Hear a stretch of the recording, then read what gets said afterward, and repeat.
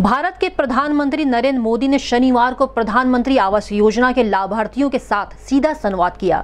इस दौरान प्रधानमंत्री मोदी ने जनपद के 4000 लाभार्थियों के खाते में प्रधानमंत्री आवास योजना का पैसा स्थानांतरित किया, जिससे लाभार्थियों को मकान बनवाने के लिए 50,000 की पहली किस्त मुहैया हुई है।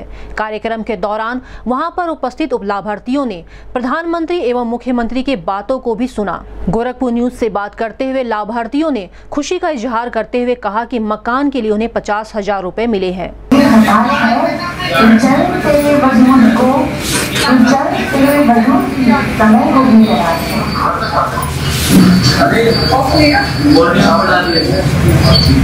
सारे राज्यों से आए हुए हैं और लाभार्थी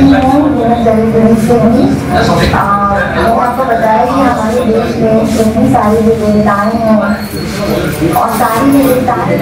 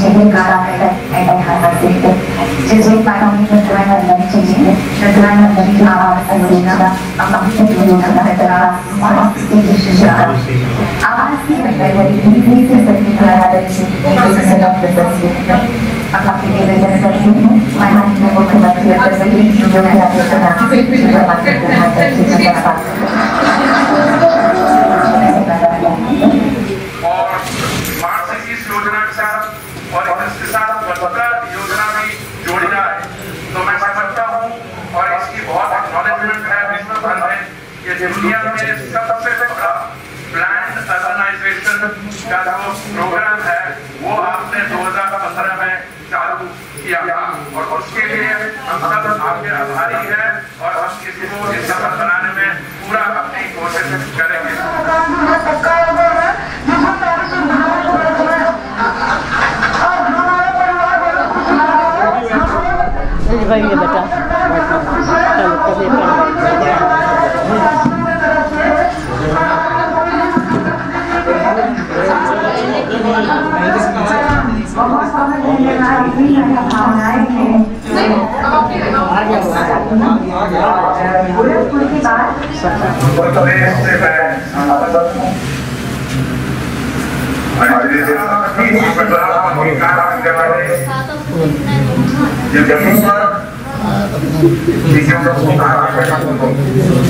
$50,000 आया है मकान बनाने के लिए।